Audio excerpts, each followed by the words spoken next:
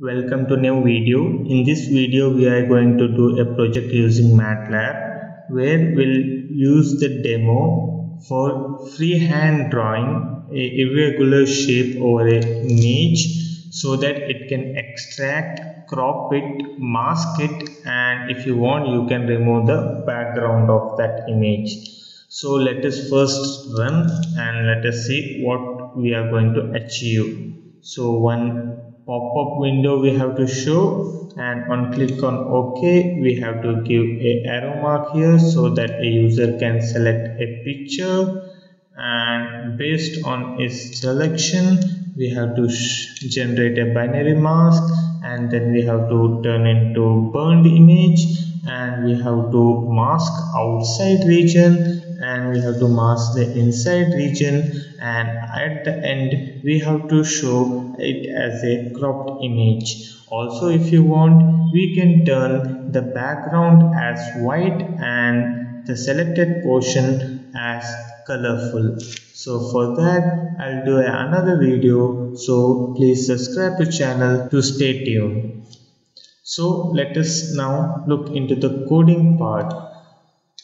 So to start with, first we will close all the command lines and all the variables, and then we have to take a workspace, and I am finalizing font size as 16, a global variable where I will be using for titling and messaging.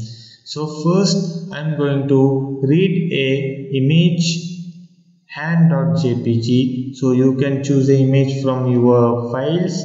Then I'm going to store the size of gray image into rows, columns and number of color bands. Then in subplot 2, 3, 1 I'm going to show a gray image that is nothing but our input image. Next I'm going to give a title, and for font size I'm going to give 16 that I have declared here. Then I have to write a pop-up message. For that I have to use set command, that is set function, and I have to give the position and get 0, screen size. So after that I have to show the message, that is nothing but left click and hold to begin drawing, and \n for new line, and whatever message you want to display on a pop-up window you can do it with line number 21. Then we have to wait for OK click. So for that we have to use this one, and for freehand we have a function from MATLAB, I am freehand bracket. So next we have to create a binary for image of our previous image which we have chosen as the input. So that we have to just take it from the extension of imfreehand.create mask. So mask will be created on the drawn part. So the binary mask we have to show in the second image, that is nothing but subplot 2, 3, 2, and we have to give a title and font size similar to the previous one. Now we have to create the number of pixels of binary image, and we have to find the area. So whatever drawn area, these two are just for information, just for informing the user how much pixels has been selected. Next, line number 40, we have to get the coordinates of the freehand drawn region for calculation of pixels and cropping the image, and whatever size is stored in struct boundaries we have to store it in x and y, columns and rows. Then we have to plot our original image, that is nothing but our drawn thing, and upon that we have to show the image. For burned image we have to just use burn image function, and we have to give the color of it. Then we have to display the mask burn image under subplot 2, 3, 1. Then we have to show the caption, title, and for black mask image we have to use black mask image and not binary equals to 0, so we will get a mask image, and the same mask image we are going to show under subplot 2, 3, 4, and we are going to give them title. Then we have to calculate the mean. For calculating mean, we have a formula mean as a function. Under that, we have to give black mask image and the binary image which we generated. Then we have to show. This showing is nothing but here we are using message, and message will be shown as a pop-up window, and the same thing I'm going to show in our video demo at the end.